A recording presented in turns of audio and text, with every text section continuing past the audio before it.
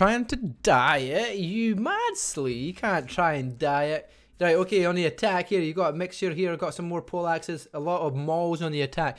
On the defense, they still went with the massive poleaxe side of things here for the guys at Divinity. Different mixes here, yo, of units.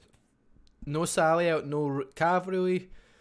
A couple of units of Kafraks getting used, and a couple of armigers on the defense. Similar, a couple of Javcavs for the guys on the attack. We'll wait and see what happens here. This is Wildblood, Game 2 versus Divinity. In round 2, season 2 of Seabee Rivals. Get your predictions in, guys. We got 1 minute left of predictions as well. Who's going to go on to win it? So far, predictions looking like they are going in the way of Wildblood.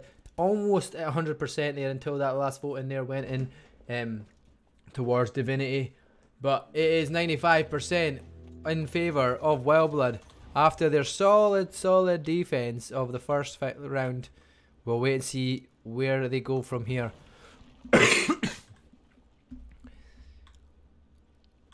So, is there going to be a defense on A?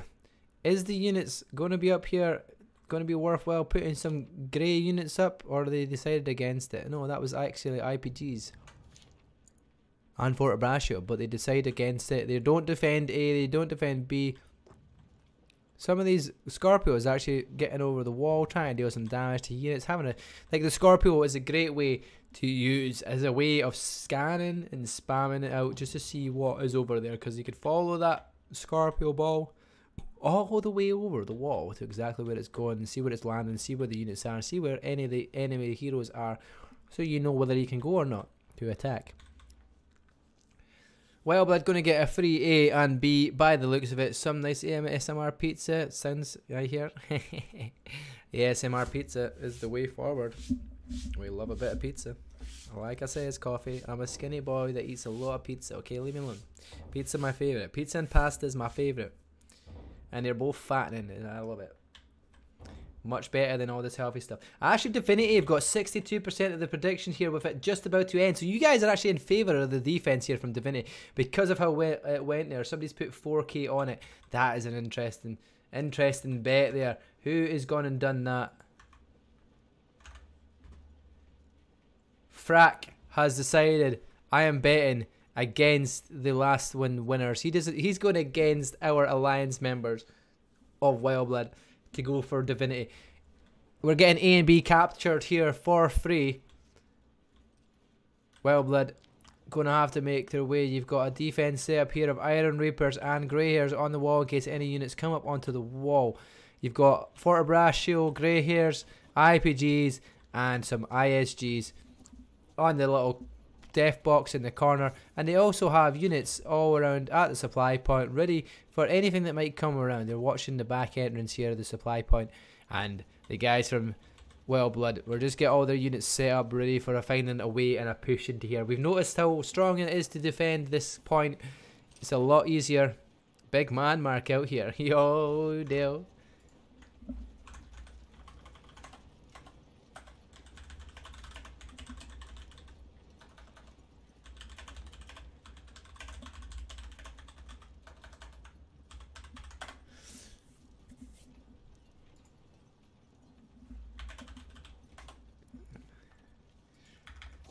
You don't see a Gary to carry. You don't see Gary to carry. Right, let's go. Let's have a looky. Oh my god, that camera angle. What the hell was that, Marky? What are you doing?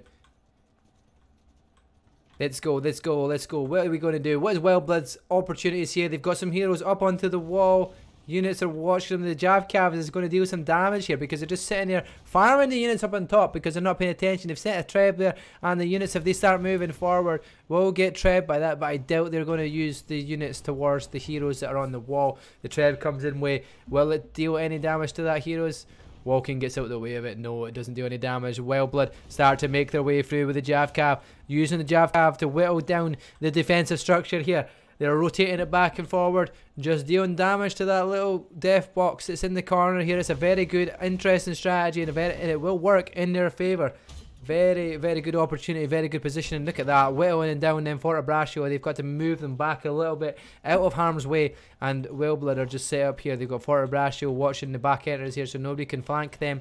They also have the Fort Brascio in the back here as well, ready for any counter pushes that might be made from Divinity. Divinity have got all their units set up in the gateway as well, ready to push. They've got Falconettis up on the top wall here. They were away to get Treb, but they managed to move the Treb in actually a perfect position to avoid that Treb, dealing some damage to the units that are pushing forward here. If they try to take out the infantry units down below of the grey hairs potential, the guys start to move from Wildblood though. They're making their way in top.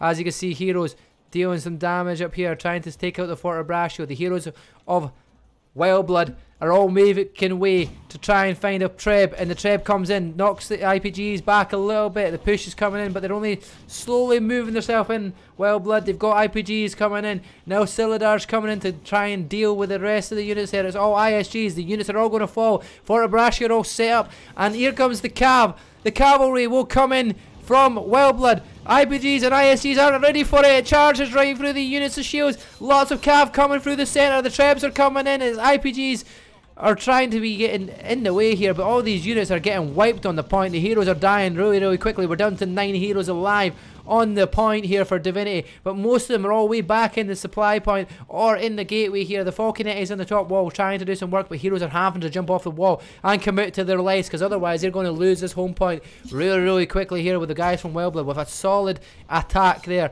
Kurak, you're going to lose all your points the way things are going here. Heroes are down to 7, 12 heroes on the attack alive. Still got the defensive organisation here. You're done in the backs coming back round. You've got a unit of cavalry coming up, but they got stunned by You're Done. Cataphracts go in, but they'll run right into the Fort of Brascio and get wiped here as they did. The Trebs still able to come in with more cav coming from the defensive side. Cav versus cav fighting on the home point here. Lots of cav now coming in from Divinity, and that's where it's going to start pushing the heroes of Wildblood off, because it's all cavalry and cataphracts running through the units that are making their way in. As you can see, Atomic's going to lose a lot of his ISGs here because the cav, and they weren't ready. The cav just destroys them there pretty much. Wipes out the ISGs. There's only a handful of ISGs left, but the Wildblood guys are going to have to recuperate really quickly, because that was a good push off here from Divinity. Did a very good job there. Wiped the units and heroes, and that was a wee quad kill there as well from Gayubi. We are doing well in terms of units and numbers. It's pretty even still. Still got 9 Trebs available and ready to go on and take this point here. Wildblood going to have to rearrange themselves and get themselves set up for the next attack here by walking with a Brittle and Broken achievement here as well. Gayubi picked up Kavras.